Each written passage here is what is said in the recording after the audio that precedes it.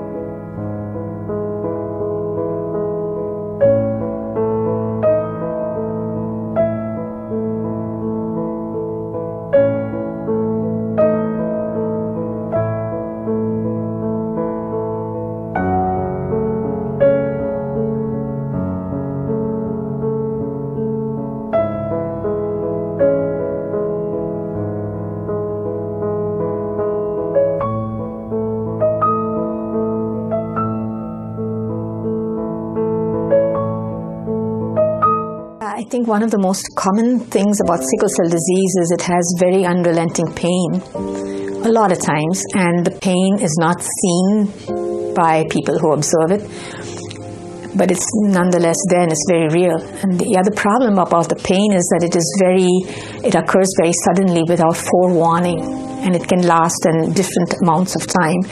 And people, because they don't see it, it's not like cancer where you see something, they tend to be ignored. They tend to be ignored, and they tend to be sometimes misbelieved.